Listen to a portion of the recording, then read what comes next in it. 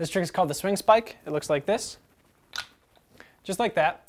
To do this, you're going to hold the kendama in your main hand with the big cup facing you. Hold the tama in your opposite hand near your body. And you're just going to let go and let it swing forward.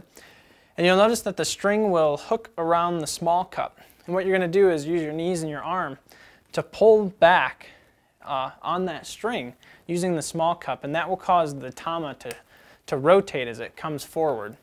So just as it goes outward, you're going to pull back. And you want to practice so that you can get the hole so that it ends up facing you. And once you've got that, you're just going to use your knees and spike the kendama. And that is swing spike.